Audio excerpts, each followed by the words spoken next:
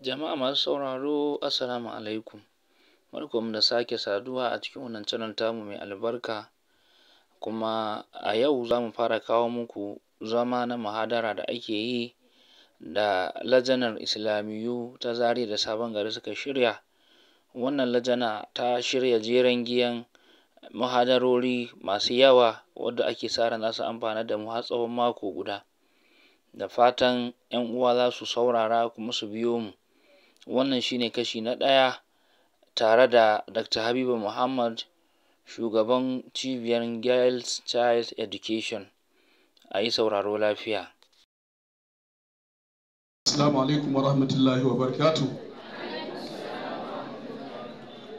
A gurguje kamar yadda muka faɗi, yana daga cikin barnamij ɗinmu da za mu gudanar. Akwai lecture da za mu saurara daga manyan bakinmu da muka gayyato, waɗanda za su ba da nasu gudunmawa a wannan daura namu. Kamar yadda na faɗi, yau muka buɗe wannan daura kuma mun fara karatuttuka, yanzu mun kammala sallah. Wannan shine lecture ta farko da za mu fara gabatarwa a wannan waje, kuma sai Allah ya sa iyayenmu mata su ne za su buɗe da wannan lecture.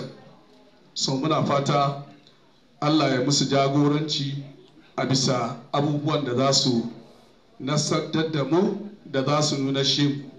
Kamar yadda muka faɗi ɗazu, manufan wannan daura karantarwa ne da tarbiyya da irshadi, abin da ya shafi karatu da ma rayuwa gaba ɗaya. Bakin namu na farko akwai Dr. Habiba Muhammad, sannan kuma muna da Dr. bin Muhammad, akwai kuma Dr. Ramat Umar. Dukansu muna musu barka da zuwa. Muna fata abinda za su nusashe mu, Allah ya sanya albarka. Hajiya Habiba dukansu uwaye ne masu kishin addinin musulunci, wanda suke gwagwarmaya wurin ganin addinin nan ya ci gaba. Sannan kuma a fagen rayuwa ta ilimin zamani, su ma ba a bar su a baya ba. To muna fata irinsu ya dace in kun taso ku koyi da su, duka ya zama dama da hagu a ce akwai ka. An gane ku?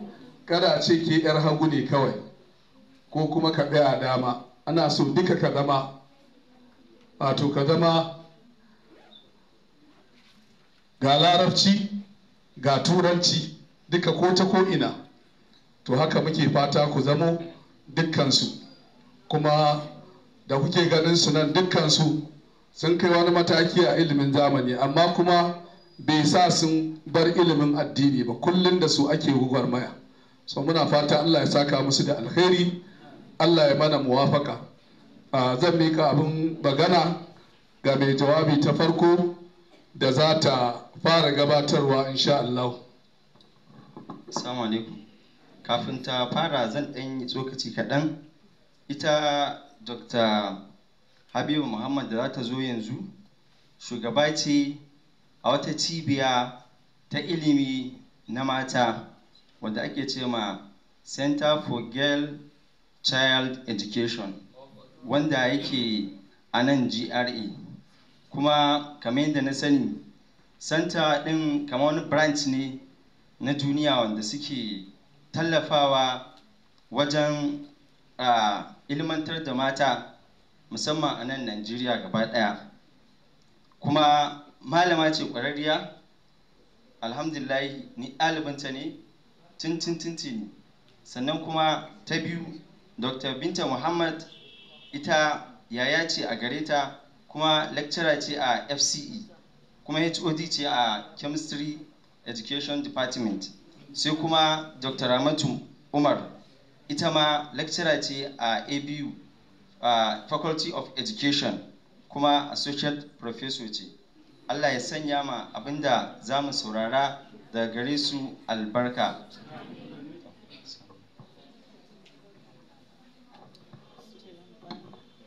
أعوذ بالله السميع العليم من الشيطان الرجيم. بسم الله الرحمن الرحيم. إن الحمد لله نحمده ونستعينه ونستغفره ونعوذ بالله من شرور أنفسنا ومن سيئات أعمالنا. من يهده الله فلا مضل له ومن يضلل فلا هادي له. أشهد أن لا إله إلا الله وحده لا شريك له وأشهد أن محمد عبده ورسوله. سلام عليكم يا uwana musulmi. To yau dai za mu yi taƙaitacciyar nasiha ne akan zamantakewa. Dalilin da ya sa muka ɗauki wannan maudu'i kuma shine saboda matsalolin da ake samu wajen zamantakewa.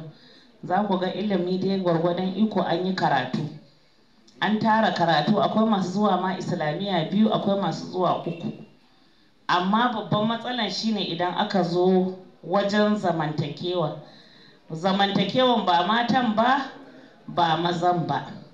Saboda haka da farko dai dukkan ma'anan godiya da ya kamata mu yi ma Allah maɗaukakin sarki shine da Allah ya yi wa musulmi. Ki waye gari ko ka waye gari kana musulunci to baiwa ne da Allah ya maka da ya kamata ka fara godewa Allah. Na biyu kuma godiyar da za mu yi ma Allah da Allah ya sa za mu zo inda za a ce Allah ya ce annabi ya ce, shi ma abin mutum ya gode ma Allah ne. Tunda akwai wanda suke waje ba musulmai bane ko? Akwai wanda suke musulman ba ruwansu da musulunci, ba ruwansu da su zo su ji wani faɗakarwa da ya shafi addini. To na uku sai mu ga ilimin da muke yi da karatuttukan da muke yi ya za a yi mai aiki da shi. To wannan yana da muhimmanci kwarai da gaske. Ilimin da muke da shi mu ga cewa muna aiki da shi, nan ake samun matsala. Galibi za a je a ɗauko karatu amma ba za a aiki da ilimin ba. Kuma shedan a kullum idan kika ɗaura ɗamara za ki je neman ilimi, to shi ma shedan ya ɗaura ɗamara yaƙi da ke. Dan shedan na baƙin ciki da mai neman ilimi. Idan har ka fa ƙarfin shedan ka fita ka nemi ilimin, to sai ya ce ai za ka je ka ɗauko ilimin ba za ka ma duba ba. Wanda galibin mu haka muke ko? Sai dai mu ɗau jaka mu je makaranta mu dawo mu ajiye ba maraja'a. Wanda tafi ƙarfin shedan tana maraja'an, to mai shedan kullun da zai mata ya ce to ai ba zai bari ta yi aiki da ilimin ba. Wadda har ta ƙoƙari tana zuwa makaranta tana maraja'a tana ƙoƙarin kamanta aiki da ilimin, to shedan sai ya ce ba zai bari ta yi aiki don Allah ba. Kun ga a kowane mataki shedan yana nan yana yaƙi da mu. Kuma shedan ba wai wanda ya ƙi karatun zai yaƙi da shi ba, a ke mai zuwa makarantar da ke zai yaƙi. Ya za a yi hana ki karatu? To yanzu an yi karatu sai mu yi ƙoƙari mu ga ya za a yi mai aiki da shi. Kuma babban aiki shine wajen zamantakewar mu. Domin mene? Duk yawan sallanki, duk yawan azuminki, duk karatun ƙur'aninki, duk wani ibada da zaki, to matuƙar zamantakewa akwai matsala, to akwai babban matsala. Domin mu'amalar mu da za mu yi da juna, to a nan ne lada mai gwaɓi yake. Idan kuka duba shika-shikan musulunci za ku ga kamar sallah a wuni so nawa ake sallah na wajibi? So 5 ne ko? To so 5 ɗin nan kowane raka'a hudu idan kika ɗauka minti 5 ma ya yi yawa kin gama shi, ko bai yawa ba? Ko in ya daɗe kin gama raka'a 4 a minti 5. To a awa 24 da muke da shi idan aka ware wa kowanne sallah minti 5, nawa aka ware ma sallah? 25 ko? To kun ga sallah kenan. To idan aka zo azumi na wajibi so nawa ake yi a shekara? So 1. To shi kuma zakka na wajibi so nawa ake a shekara? Shi ma so 1. Hajji fa shi ma so 1. To idan kuka duba za ku ga su shika-shikan musuluncin ma kansu a rayuwar mu gaba ɗaya lokaci kaɗan suke ɗauka. Wanne ne ya fi ɗaukar lokaci mai yawa? Shine mu'amalar mu da zamantakewan da muke yi. Shi yasa manzon Allah sallallahu alaihi wasallam ya ce duk wani mai kyakkyawan ɗabi'a, mai mu'amala da mutane da kyau, Allah zai ba shi ladan mai yawan tashin sallah da dare. Allah zai ba shi ladan mai yawan azumi. Allah zai ba shi ladan wanda ya je jihadi. Kun ga nan ba jihadi ka je ba, amma mene mu'amalanki? saboda haka ana so ki zama mai kyakkyawan ɗabi'a, ka zama mai kyakkyawan ɗabi'a wajen zamantakewa da 'yan uwa. Duk wanda Allah ya haɗa ki zamantakewa da su, a gida ne, a waje ne, a titi ne, duk inda, a makaranta ne, kasuwa ne, tasha ne, duk inda motan haya kika shiga, napep kika shiga, to duk mu'amala ne kuma zamantakewa ne. Sai ki kokari duk inda kika shiga ki ga cewa duk wanda Allah ya haɗa ku zamantakewa kin yi haƙuri, kin kyautata har Allah ya raba ku. Domin mene? Duk wani abu da zaki yi ko za ka yi ko mun ƙanƙantan shi ana ɗauka. Saboda haka kowane musulmi ya ga cewa ya za a yi kyautata ma ɗan uwan shi, ya za a yi ya zama bai cuci ɗan uwan shi ba. Domin a rayuwa da ki zama ko ka zama kai ake cuta a matsayinki na musulmi ko a matsayinka na musulmi, gara kai a cuce ka. Saboda haka abu na farko wajen zamantakewa shine haƙuri. Haƙurin nan yana da wuya, amma a cikin alƙur'ani Allah subhanahu wa ta'ala ya ce masu haƙuri ana ba su lada da yawa ba lissafi. Wanda ya haƙuri ana kamfato mishi lada ne. Saboda haka haƙuri na da muhimmanci ƙwarai da gaske a rayuwarmu. Kuma haƙurin da zaki fara yi shine haƙuri na ibada tsakaninki da Ubangiji. Abubuwan da Allah ya wajabta miki a kanki ki yi haƙuri a kai. Sallah, shigan musulunci, mace yadda zaki yi magana, yadda zaki yi tafiya a kan titi, komai Allah ya tsara mana. Cin abinci ne, addu'an fita gida ne, farkawa daga bacci ne, duk abin da zaki sai kin yi haƙuri zaki yi shi. Domin mene? Duk sanda kika ɗora ɗamaran zaki ibada, to shi ma shedan yana nan, shi ma yana neman ya hana ki. Saboda haka sai kin yaƙi shedan duk rayuwanki, tun daga farkawa baccinki, kin tashi abinda zaki azkar ɗin tashi, ki shiga kin yi alwala, kin yi sallah, azkar ɗin bayan sallah, zaki fita gida kin yi azkar ɗin, duk wani abu da zaki, su sa tufafi ne ki yi ƙoƙari kina ambatan Allah. Kin yi haƙuri akan ibada. Daga nan kuma sai ki haƙuri akan wanda Allah ya haɗa ku zamantakewa da su. Iyayenki ne, sai kin yi haƙuri kin bi su. Abinda ba kya so idan iyaye suka gaya miki ki kaza, matuƙar ba saɓan Allah ba ne, wajibi ne ki bi su. Rashin bin su shine saɓan Allah. Ba sai kin tsaya ma iyaye sun ce ki yi kaza ba. Dukkaninku abinda kuka san iyayenku suna so, za su yi farin ciki da shi, to ku yi shi. To wannan mu'amala mai kyau ne. Idan kuka faranta ma iyayenku rai, ko iyaye ba su ce Allah muku albarka ba, albarka zai bi ku. Haka kuma idan kuna abubuwan da za ku bakanta ma iyayenku rai, an sa ki wanke-wanke sai uwa ta faɗa sau 5, sannan za ki ta, kin yi sallah, a'a zan yi alwala ne, tufuf ki shige kin dawo, kin yi sallah, a'a yanzu ai zan tashi zan je yin alwala ne. To duk wannan fa kina jama kanki matsala ne, ko kana jama kanka matsala. Duk abin da kika san iyaye suna so ki yi, shine kyakkyawan zamantakewa, shine kyakkyawan mu'amala, ki yi shi. Idan kuma kina da aure kuma abinda mijinki yake so, matukar ba saban Allah ba, shi ma ki kyautata ki mishi. Sai kin danna zuciyanki, sai kin yi haƙuri. Wani lokaci kila ba kya jin, kina jin kasala, a'a bacci kike ji, a'a ga abin ke ba wannan kike so ba, amma matukar iyayenki suna so ko matukar iyayenka suna so, to kowanne ya bar nashi ya bi na iyaye. Ya yi haƙuri wurin zamantakewa, ya haƙuri wurin bin Allah. Domin mene? Allah na ma mutane baiwa da abubuwa daban-daban. Wani za ku ga Allah ya mai baiwa da dukiya, wani Allah ya mai baiwa da sarauta, wani Allah ya mai baiwa da ilimi. Amma kun san wanda ya fi? Wanda Allah ya ma baiwa da haƙuri, da shi ya fi su. Domin da mai ilimin, da mai sarautan, da mai dukiyan, duk yana buƙatan haƙuri wajen gudanar da al'amuran shi. Saboda haka wannan haƙurin yana da mahimmanci. Idan da hali ma, tun daga yau kowa ya fara roƙon Allah ya ƙara mishi haƙuri. Baya ga haƙuri, kowa ya roƙi Allah ya ƙara mishi kyawawan ɗabi'u. Baya ga haƙuri, abin da ake so kuma shine mu kasance muna da yafiya. Idan mutum ya yi miki abin da bai dace ba, ki yafe mishi. Ladan da za ki samu na yafiya ya fi ki ce Allah ya isa, ya fi ki ce Allah ya saka mu. Kuma kowanne mu muna son Allah ya yafe mana ko? to mu rika yafe ma 'yan uwanmu.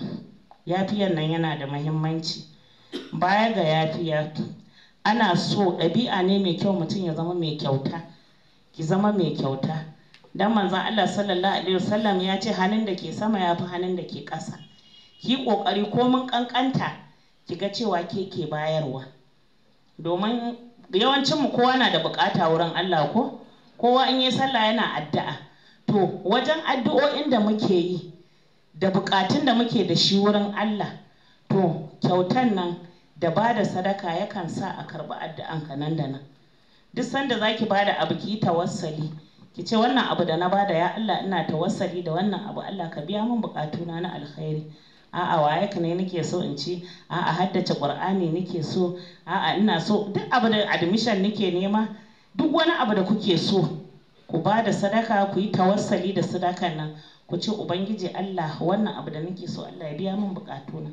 So kyautatawa da bayarwa yana da kyau, kuma ɗabi'a mai kyau shine ku zama masu gaskiya.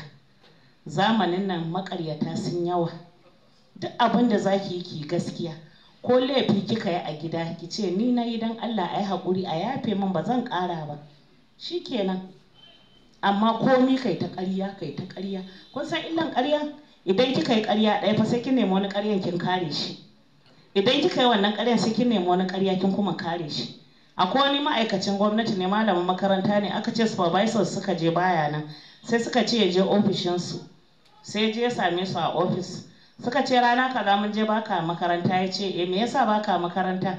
Ya ce aini da na tashi ranar kawai na ji bana jin zuwa aiki, sai na yi kwanciya ta a gida. Shi kenan, ya ce wallahi shi kenan, lafiya ta lau. Suka yi ta dariya suka ce to ya tafi. Kun ga da ƙarya, a'a ba ni da lafiya ne, to wani asibiti ka je, ina shaidan baka da lafiya, ina ta an dingi tambayan ka kenan, sai ka nemi wani ƙaryan ka kare wannan ƙaryan. Amma an ka faɗi gaskiya guda ɗaya ne, kuma na sha faɗe ba wanda zai yanka mutum, ba wanda zai feɗe ki. Abu biyu ne, amma a yi miki duka, amma a yi miki faɗa, ko ba shi kenan ba? To idan kika faɗi gaskiyanki shi kenan. In ma daga faɗe kika ce a yi haƙuri kaza, in na ci ne ki ce ni na ci, in na ɗauka ne ni na ɗauka, in ɓarna ne an fasa tambalan ki ce ni ce ya kuce ne a hannuna, shi kenan. Kuma galibi ma inda ke tunanin ma za a yi miki faɗan, ba za a yi miki faɗan ba, a ce nan gaba dai ki rika kiyayewa shi kenan. Saboda haka gaskiyan nan yana da mahimmanci, kuma riƙon amana yana da kyau, ɗabi'a ce mai kyau da ya kamata a tsakaninku. A wannan zamani abin da aka rasa kenan. Riƙon amanan fa ba in an kawo miki kaya kar ki taɓa kawai ba, a'a hatta magana amana ne. Idan wata ta gaya miki maganan da ke in ke ce kika faɗa baki so a je a faɗa a wani wuri, to ke ma kar ki faɗa. Ta kawo miki sirrinta kar ki je kina yayyaɗawa. Ta kawo miki koken tana da matsala a gidansu kar ki je kina faɗa. Ta kawo miki koken ta wani abu mara kyau kar ki je kina faɗa. Idan abinci aka baki shi ma ki bar shi. Idan kuɗi aka baki shi ma ki riƙe amana. Saboda mene? Amana na da muhimmanci ƙwarai da gaske. Ɗabi'a ne mai kyau. Saboda haka ya zamana ana da riƙon amana. Kuma ɗabi'a mai kyau na zamantakewa da ya kamata shine kowanne ya zamana ba kya ganin ke wata ce. Ki riƙa ganin ke ba a bakin kowa kike ba. Ki riƙa ganin ke a ƙasan kowa kike, banda jiji da kai. Domin me duk yanda muke nan ba wanda ya fi wani, sai wanda ya fi wani tsoron Allah. Kuma ba wani sikeli, ba wani ma'auni da ake ɗauka yanzu da za a gwada imani yanzu, bari a ce kamar yadda ake gwada hawan jini, a ce bari a gwaggwada waye imanin shi ya fi. Wani kina akwai wanda maybe kuna ganin ba wata kowa bace ba, amma ba a sani ba alakanta tsakaninta da Allah, ta yi abin da Allah ya riga ya yafe mata ko ya yarda da ita. Kun san dai kissan karuwa da aka nuna kare ta ba ruwa, sakamakon shi aka yafe mata. To wannan ba kare ruwa sallah ne? Azumi ne? Menene? Ɗabi'a ne. To wanda ya kyautata ma dabba aka yafe mishi, to ina ga wanda ya kyautata wa mutum ɗan uwan shi? Ina ga wanda ya sa farin ciki ga ɗan uwan shi musulmi? To yanda idan kika sa wa ɗan uwanki musulmi farin ciki, Allah zai yarda da ke ma ya yaye miki duk wani damuwanki na duniya da lahira. Haka nan idan kika sa baƙin ciki ga 'yan uwanki musulmi. Babban bakin ciki shine mutum ya je yana sa ma iyayen shi bakin ciki. Ke ya mace ki abin da iyayenki ba za su so ba, ko namiji kai abin da iyayenka ba za su so ba. To kin ga wannan sa musu bakin ciki ne. To ka sa musu bakin ciki, wani sakamako kake tunanin za ka samu a wurin Ubangiji? Saboda haka gaba ɗayan mu kowanne ya zauna ya je ya nazari, ki duba ɗabi'unki, in ma da hali ki ɗau takarda ki sa ga ɗabi'una masu kyau ga ɗabi'una marasa kyau. Masu kyau ɗin nan sai in daɗa gyara su su fi na da kyau. To marasa kyan nan sai in fitar da su daga wannan gidan mara kyau ɗin, in dawo da su gidan mai kyau. Kowace ta yi ƙoƙari ta ga cewa ɗabi'unta mara kyan nan ta gyara. Kuma ba sai an gaya miki ga ɗabi'unki mara kyau ba, kowannen mu ya san nashi. Kin san koken da mamanki ke yi da ke. Akwai wanda sai an kuka da ita shigan musulunci da za ta yi ta fito. Akwai wanda aikin gida ne, akwai wanda ibada ne, akwai wanda gyaran ɗaki ne, wanke bayi ne, sharan tsakar gida ne, kowannen ku wani aike ne. Idan aka aike shi sai ya zauna ya yi wasa, ya yawo in a keke ne inda ya ga dama, ya bibbiya gidan abokai kan ya dawo gida. Iyaye su ta faɗa su ce tuntuni ina ka tsaya. To duk abin da ka san za a ce ka yi ba daidai ba, ku gyara ɗabi'unku. Iyaye kawai sai dai su ga canji, su ga ka zama mai ladabi da biyayya. In ɗabi'anki baki saba gaida iyayenki ba, gari ya waye kin je kin gaishe su, ba a ce yi wanke-wanke ba, kin tattara kwanuka, kin share ɗaki, kai ma namiji duk aikin da ake sa ka ana fama da kai, sai kawai aka ga canji, drastic canji a ɗabi'unka. To iyaye me kake zaton za su yi maka? Za su ce Allah maka albarka, za su yi maka addu'a. Kuma addu'a nan da iyaye za su yi maka fa ba wai zai tsaya a kanka kaɗai ba ne. To sai ya bi har zuri'anka, har 'ya'yanka sai sun samu wannan albarka. Shi yasa za ku ga wasu idan shekarunsa ya yi nisa, tsufa ya zo musu, sai ku ga suna ɓalɓalcewa, suna lalacewa. Wasu bakin iyaye ne, wasu bakin iyaye ne. Bakin iyaye mafi ba wai za su ce Allah tsine maka ba fa, ba za su ce Allah la'ance ka ba fa. A'a, bakanta musu rai da kake yi kawai shine zai bi ka. Saboda haka mu yi ƙoƙari mu ga cewa ɗabi'unmu gaba ɗaya suna da kyau. Kowace ta yi nazarin kanta. Wajen mu'amala da ƙawaye na, ina gulma, ina haɗe-haɗe, ina annamimanci, in ɗauko taɗin wannan in gaya ma wannan. Maraji'an ƙur'ani ina yi, littattafai na islamiyya nakan buɗa in duba, ɗakin da nake kwana ina gyarawa, tsafta ina yi. Duk za ku yi la'akari da wannan. Ba za ki tashi da safe kin zo baki na wari, kaya an sa hammata na tashi, kowa na gudunki. Saboda haka kowace ta yi ƙoƙari ta ga cewa da ku mazan da matan kowa ya gyara ɗabi'un shi. Mu'amala da mutane, kina cikin masu yi wa malamai rashin kunya ne a boko, ko kina cikin masu yi wa malamai rashin kunya ne a islamiyya? Kuna cikin masu sa wa malamai suna, kowane malami da sunan shi? Kuna yi kenan ko? To, ku yi ƙoƙari gaba ɗaya ku ji tsoron Allah. Kuma kun san ta yaya za ku yi ku ji tsoron Allah? Duk abin da kika san idan an miki ba za ki so ba, ke ma kake ma wani. Na sama da ke ne, na ƙasa da ke, ki duba duk in an min kaza ai ko ba zan ji daɗi ba, to ni ko ba zan mata ba. Ko mutum laifi ya miki, kai ki je ki haushi da faɗa da zagi, a'a ki je cikin nasiha. Ni ko baiwa Allah ko bawan Allah, abu kaza da kai min ai ban ji daɗin shi ba, ba haka ya kamata kai ba. Sai ce au Allah sarki ya haƙuri. Idan mutum ya zo yana zagin ki, ki kyale shi. Dan manzon Allah sallallahu alaihi wasallam ya ce Allah ya la'anci masu zagin iyayensu.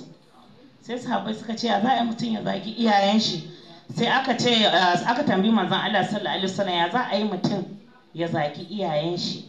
Sai aka ce wannan kai ka zagi iyayen wannan, shi ma ya zagi naka, to kowa ya zagi nashi. An yi draw kenan ko? Amma duk wanda zai zo ya zagi naka iyayen, ka kyale shi. In kai shiru, to nashi iyayen ya zaga, to mai zagin iyayen shi zai wanye lafiya? To haka zo ka ce ai ni ba a isa a zaga min iyaye in kyale ba, ai iyaye ba su fi iyaye daraja ba. Wanda duk zai zo ya zagi iyayenka to bai san darajar nashi ba. in ya san darajar iyayen shi ba zai zagi naka iyayen ba. To haka duk wani mu'amala ku rinka haƙuri. Wanda za ta zo ta ce ma ba ma iyayenki ba, ta zo ta zazzage ki, ta ci mutuncinki, ishiru ki kyale ta, mutuncin kanta take ci, ba wai ta ci galaba a kanki ba ne. Saboda mene? Duk wanda ya furta abu na alkhairi ne za a rubuta mai lada ko? Wanda ya furta na sharri fa zunubi. Misalin da nakan bada kullum shine kamar mahaukaci bai da hankali sai ya tuɓe tsirara ya zo ya kalla mutum da mari, sai ki ce ke ma ko ka ce kai ma yanda mahaukacin nan yayi za ka rama exactly abin da ya maka, kai ma ka tuɓe. Idan aka bi shi me za a kira ka? Mahaukaci. Saboda haka duk wanda ya zo saboda bai da hankali ko tunanin shi ya kaɗan, ya zo yana miki wauta, yana miki abin da bai dace ba, to ke kuma ki nuna kina da hankali, kake kula mutum. Domin duk wanda bai da hankali, bai da tunani, ya zo yana gaggaya maka maganganun banza, to da zaran kai ma ka ce za ka yi yanda ya, kun zama iri ɗaya. Saboda haka ku yi haƙuri a rayuwa. Ina fatan Allah ya muku albarka.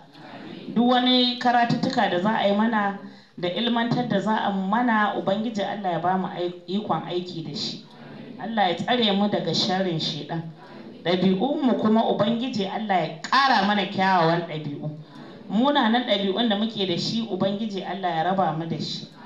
Allah ya biya mana buƙatunmu na alkhairi. Allah ya yi mana damuwa da baƙin ciki da takaici. Allah ya albarkaci rayuwarmu. To assalamu alaikum.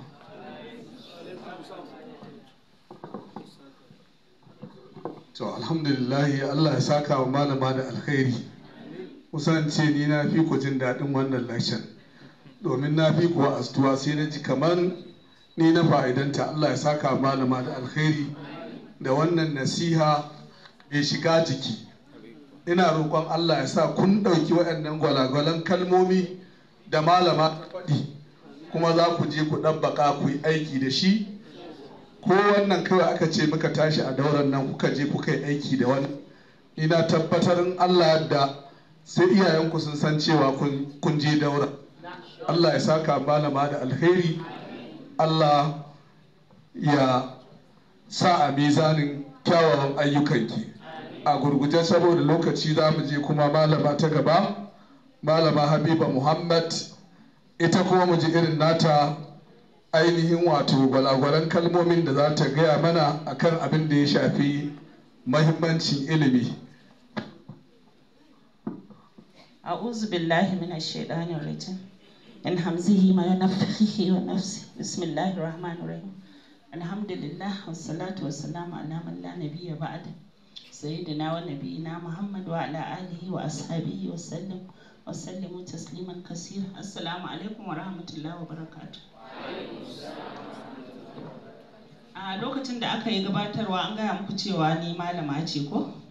To a koda yaushe a malami yana so ya ga cewa duk inda yake ya taimaka wurin ƙara ci gaban ilimi, ko ba haka bane? A matsayina na malama, ba malama wata malama wadda za ku ce ba ce malama sakandare ce. To mu ƙoƙarinmu shine mu ga yadda 'ya'yayenmu maza da mata za su sami ilimi ingantacce. Ilimi ingantaccen nan ya kama cewa a haɗa ilimin addini da ilimin boko, yadda za su yi gwagwarmaya da juna, ko ba haka ba ne? Yanzu idan kuka ga malamai masu wa'azi, manya-manyan malamai, idan kuka ga waɗanda suka yi ilimin addini suka jajirce a ciki kuma suka yi boko, ai kun fi son ma ku saurari karatunsu, ko ba haka ba ne? Idan malami ilimin addini kawai gare shi ba na bokon, sai ku ga cewa ma wani lokacin ma ba kwa so ku saurari wa'azin shi. To haka mu ma yanzu mu mata kalubalen ma da ke gare mu, idan ke mace kina da ilimin addini ba ki da ilimin boko, wata ma ba za ta sami mijin aure ba, ko na yi ƙarya? Yawwa. To ya kamata a ce a duk inda muke, yanda iyayenmu ke ƙoƙari na ganin cewa mun samu karatun nan duka biyu, ya kasance mu ma mun jajirce wurin ƙoƙarin neman ilimin nan, saboda zai amfane mu a duniyarmu da lahira. Da akwai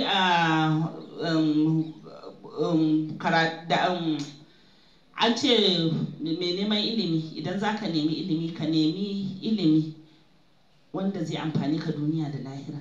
Kuma duniyan nan idan zaka neme shi, ka neme shi kamar ba za ka bar shi ba ko? Amma in kuma zaka nemi lahira, ka neme shi kamar yanzu nan za a ɗauki ranka. To idan ba mu jajirce ba, sai wasu su mana gaba. Yanzu ana neman mata a ce kamar yanzu manya-manyan mata da ake so a ba wasu mukamai a cikin ƙasar nan. Za ku ga cewa in aka zo arewacin Najeriya ana samun matsaloli. Sai a ce a'a wacce ko tana da ilimin amma kila bokon ne kawai ba addini. Ko ba haka bane? Zuciya ba zai so a ce kai wannan ya kamata a bata shugabancin nan ko a bata wannan abin da ya dace a bata wanda musulunci ya yarda da shi ba. To amma idan dukkan ilimin gare ta, kowa ba zai damu ba, kowa zai ma yi farin ciki, ko ba haka bane, wurin ba da ilimi. In aure ka je nema aka ce matar da zaka aura a gidan malamai ce, ta yi karatu, ba wai nasabanta ba kawai, amma nata ilimin fa ai mahaddaciya ce, gashi ta yi boko, gashi ta yi ilimin addini, ai ta gama tartil, tana ma kusan haddace Qur'ani ko kuma ta haddace Qur'ani. Kowa zai so ya kasance yana mu'amala da mai ilimi. Amma ya kasance burinmu ya kasance mun danganta, gara ma ya kasance ka dage kan addinin ba bokon, akan ya kasance bokon ne kawai ba addini, ko ba haka bane? To yawancin mu mata especially, gare ku zan yi magana yanzu, matsalar da muke samu wurin karatun mu shine muna sa da mace ta fara tashan balaga sai ta ga kawai a'a aure nike so, a'a kaza. Amma a musulunce aure sunna ne, ko ba haka bane? Karatu fa ina tambayan ku.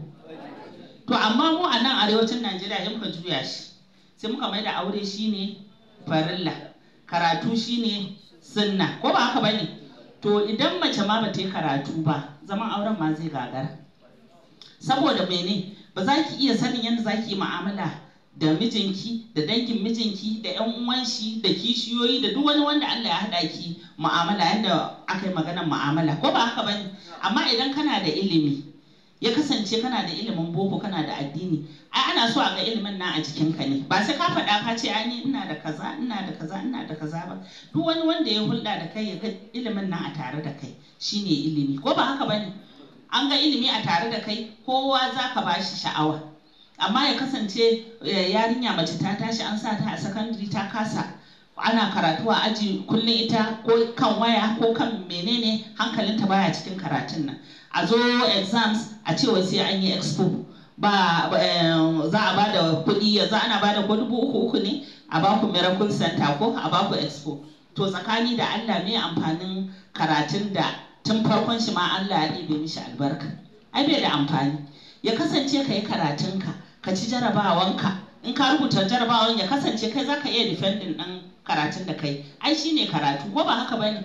Amma ya kasance ana kashe ma mutum zuciya, mun je an ce za a bamu expo, aka je kana saurara, kana ɗaukan abin da zai cutar da kai ya cutar da al'umma gaba ɗaya, bai da amfani. Saboda haka mu yi ƙoƙari mu ga yadda za mu yi mu juyar da yanayin karatu yadda zai ringa amfanan mu daga farkon shi har zuwa ƙarshen shi. Duk inda aka ce za a yi cuta na batun karatu, a wancan miracle center ne, gara in je in rajista zan samu 9As parallel, 9As inda ba za ka iya defending ba, me amfanin shi? Saboda haka ka yi karatu, ka yi ƙoƙari, ka ba komi lokacin shi. Idan ka yi planin rayuwanka, abubuwa zai tafi yadda ya dace, ko ba haka bane? Lokacin karatu ka ba da karatu, lokacin bacci ka ba da bacci, ka ba bacci lokaci, lokacin aikin gida ka ba da lokaci, komi naka sai ya tafi maka yadda kake so. Amma ya kasance a'a kullum 24 hours in ka ga mutane ana social media, a'a Facebook, a'a Twitter, a'a wane ne menene TikTok ko yawa WhatsApp da sauransu, to yaushe mutum rayuwan shi zai kai ga inda yake so? Kamar ni a gidana, yaro duk inda ya kai sai ya gama secondary school muke siya mishi waya. Sai this year autana na maza aka ce wai ba za a yi rajista ba, su ne za su shiga SS3, wai sai da wayansu ko ake yi da wannan. To mun sai mishi wayan amma da sharuɗa akan wayoyin. Saboda haka idan wayoyin ma ba wai an ce muku haramun bane, amma ku ba shi lokacin da ya dace. Idan a rana yadda kika ba sallah lokaci ka ce to ba zan wuce minti 30 akan social media ba, aikin kin tsara wa kanki yadda ba zai cutar da ke ba. Amma an ka biya wayan nan gaba ɗaya yana kashe ruhin mamut gaba ɗaya. Kullum abubuwan da yake yi a wayoyin nan, ni ban san auren da ya kashe ba iyaka. Ya kashe maka aure, ya kashe maka zuciya, ya sa alaƙanka da iyayenka ku samu matsala. A waya ne mace za ta yi magana da namiji, most wayan nan halaka yake kai mutane gare shi. Saboda haka mun kiyaye, duk wanda ya ga waya zai iya kai shi aljanna kuma zai iya kai shi wuta. Yadda muka yi amfani da shi ya rage a gare mu. Idan muka yi amfani da shi yadda ya dace, Allah sai ya taimake mu akan shi, ya zame mana alkhairi. Idan muka yi amfani da shi yadda bai dace ba, sai ya zame mana sharri, ko ba haka bane? To Allah ya taimake mu akan yin abin da ya dace akan wayannan abubuwa. Batun neman ilimin addini kuma, tun daga zanin goyo zuwa da kafani, haka ya kamata kowa ya sa ran shi ya ce zai yi karatu. Dan mu yanzu a islamiyyar da muke zuwa, in aka ce za a yi yayi, mu sai dai mu yi repeat mu koma baya, dan mu kan ba za mu yaye ba sai ranar da Allah ya yaye mu daga duniya. Saboda ba amfanin ka zauna ba ka karatu. Dan Allah ya ce, annabi ya ce dinnan shi ke seta mu a rayuwa, ko ba haka bane? Idan ma kana so kai wani abin da bai dace ba, idan ka ji yau ka je islamiyya, ko abu da ya ka ɗauka ya amfane ka a rayuwanka, kuma kai ma za ka amfani wani. Dan abin da ka sani wata rana wani abin ya taso, kai ma za ka ba da fatawa a kai, ko ka yi nasiha, ko ba haka bane? To idan mu a matsayin mu na mata, ku yi haƙuri, maza faɗina ta mata, to matan nan su ne a gabana. Dan in iyayen mu mata sun gyaru, to kuma mazan kun gyaru, ba za a samu matsala ba. Yanayin da muke samu na rayuwa da ake sake-saken mata, abun yana rudar da jama'a. Menene yake faruwa? Da an yi aure, an haifi ɗa ɗaya, an haifi ɗa biyu, sai ka je an saki mace. Menene abin nan da muka rasa? Kuma babban abin da muka rasa shine amfani da ilimi. In ka samu ilimin ma baka amfani da shi. To daidai gwargwado ka yi amfani da ilimi. Mace duk inda kike, ya kasance ki ga cewa in Allah ya haɗa ki da namijin da zaki aura, kada ki ɗauka ki ce komi ragaman komi ya faɗa kan shi. Hannun dama baya wanke kanshi sai an haɗa da na hagu, ko ba haka bane? In aka cuɗa shi da kyau sai ya wanku. To haka aure yake. Idan kana so ka yi aure ka zauna lafiya, sai ka ɗauka wa kanka cewa shi ma mijin nan naka za ka taimaka mishi, sai al'amari ya yi maka kyau. Kana da iliminka a ganshi a jikinka, kana da iliminka a ganshi a ɗabi'unka, kana da iliminka da abin da za ka yi a ga cewa na mai ilimi ne, za ka ba kowa sha'awa. Allah zai gode maka, zai ji daɗinka, Allah kuma zai sa ma aljanna insha Allah. Muna fatan haka, ko ba haka bane? Duk abin da kake yi, ba wani abin da muke fata in ba makoman mu ya koma aljanna ba. Duk abin da zai sa mu shiga wuta, ya ba ma fatan shi. Allah ya kare mu daga shiga wuta, Allah ya sa muna cikin ahalin aljanna, Allah kuma ya sa mu a cikin aljanna. Duk wani abin da zai kai mu ga wuta, Allah ka kare mu. Na ɗabi'u ne, na mu'amala ne, na komi, Allah ka kare mu. Kuma Allah ya ba mu ilimi, ya ba mu ikon aiki da shi. Allah kuma ya ba mu ilimi na tsoron Allah. Allah kuma ya cire mana riya a cikin al'amuranmu. Don wani ma karatun ma zai yi shi saboda riya. Allah ka sa mu yi shi saboda Allah. Allah ka sa mu yi duk abin da za mu yi saboda Allah. Ya cire mana riya a al'amuranmu, ya kuma ƙara mana tsoron Allah. Duk abin da za mu yi shi saboda shi. Allah ya gafarta mana. Assalamu alaikum.